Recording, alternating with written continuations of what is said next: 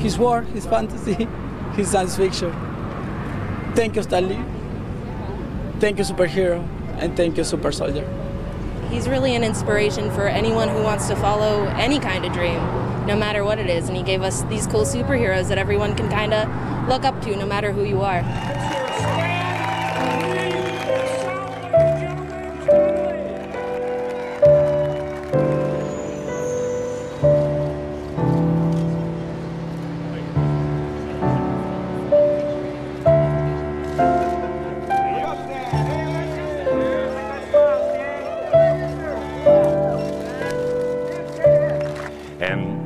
I can't tell you what this means to me. I'm thrilled, I'm overwhelmed, and if I'm half as good as everybody said I am, I'm far too good to be wasting time with ordinary people.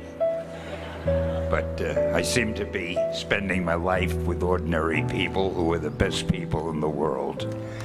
I've been the luckiest man in the world because I've had friends, and to have the right friends is everything. People you can depend on, people who tell you the truth if you ask for something. I've been lucky in that area. Been lucky to have a wonderful wife.